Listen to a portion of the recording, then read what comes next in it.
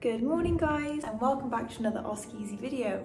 For those of you who don't know me, my name's Alessia and I'm a third year medical student. Today I thought it'd be an interesting video to let you know what is best to pack when you go on placement.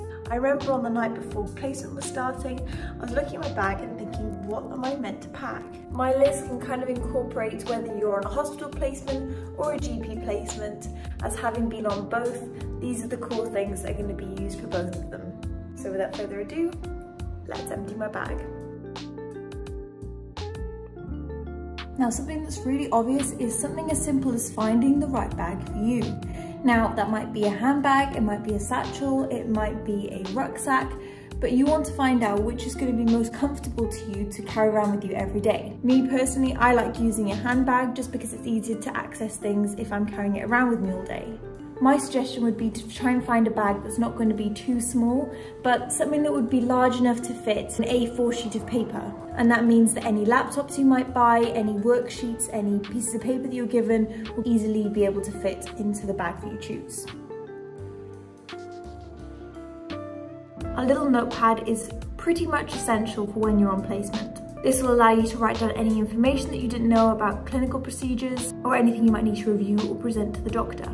Now, from my experience, I found that the best size to go for is an A5 booklet. This size really does seem to be perfect with most medical scrubs, but even actually most trouser pockets. When you're out and about and carrying out any skills, sometimes you're going to need to put your things down. And if you buy anything that is bigger than A5, it's going to be a bit of a faff trying to find somewhere to place it and then remembering to go and pick it up at the end. Also, if you're keeping your arm up all day holding anything bigger than an A5 booklet, it can get a little bit tiring. And I know sometimes there's that feeling when you're at home and there are so many pens that you never seem to finish from the start, but actually when you're on placement and you're writing so many things down, it's so easy for your pen to run out of ink. So my advice to you would be definitely to bring a spare pen. Just keep it in your bag, and it's always great to even lend to someone if they need one.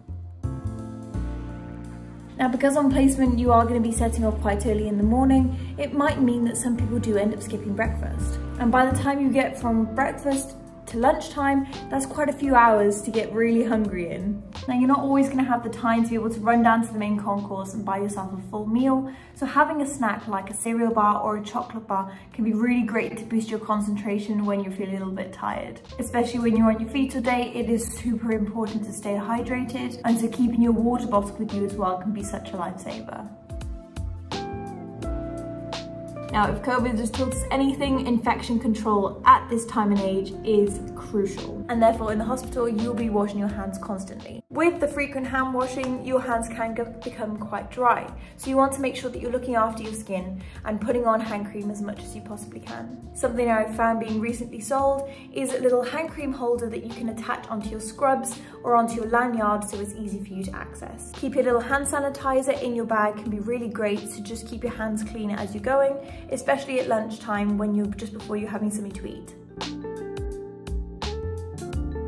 Something that I wasn't really prepared for on placement was the fluctuations of temperatures in one room compared to another. For example, some GP rooms might be really beautifully heated and nice and warm, but other times, understandably, windows need to be kept open in order to keep the circulation of air going. And if you live in a chilly climate like here in the UK, if a window is opened any time other than the summer, it can get very cold very quickly. And therefore, a nice jumper or a cardigan that goes with your clothes can work really well. I do recommend, if you're going to be bringing an extra layer, make it a zip up or an easy button up, button down, so that you can make sure that you're bare below the elbows for your appointments.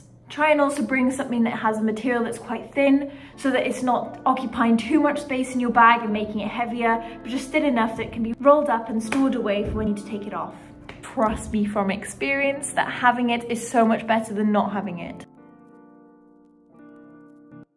Sometimes when you're on placements, there is a great chance that patients might not show up to appointments or things that were scheduled might be cancelled. And if it's a really long time until the end of the day and you're waiting for the university bus, that's a long time to be waiting around doing nothing. So having your laptop gives you the possibility to be able to answer some practice questions, you might need to reply to some emails or even make some notes on things that you'd seen that day. And I say this out of complete experience.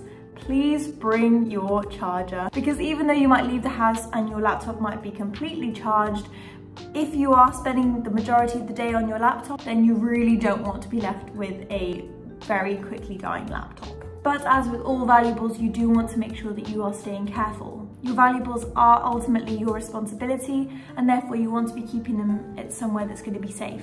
If your university or the hospital has provided you with lockers, those are usually the best ways to go, because at least they're going to be under a locking key or a pin, and so you're going to be the only one who's able to access it. To help you get stuck in, some doctors might actually ask you to do examinations on patients. In order to do most of these examinations, a stethoscope can be super helpful as it can tell you so much. Now, although there will be stethoscopes in the hospital, it can save a lot of time to bring your own, and also gives you the added bonus of making yourself look more prepared to anyone who you might meet. So I hope I was able to give you a little snapshot as to what's most helpful on placement. And don't get me wrong, when you're on placement and in specific departments, some tools might be much more helpful than others. But as long as you have these core basics, you'll be ready to go for your first day and beyond. Let me know down in the comment section below, or send me a message with any others that you think you'd like me to include in our next video. So I hope you enjoyed this video, and until the next one, I will see you guys soon.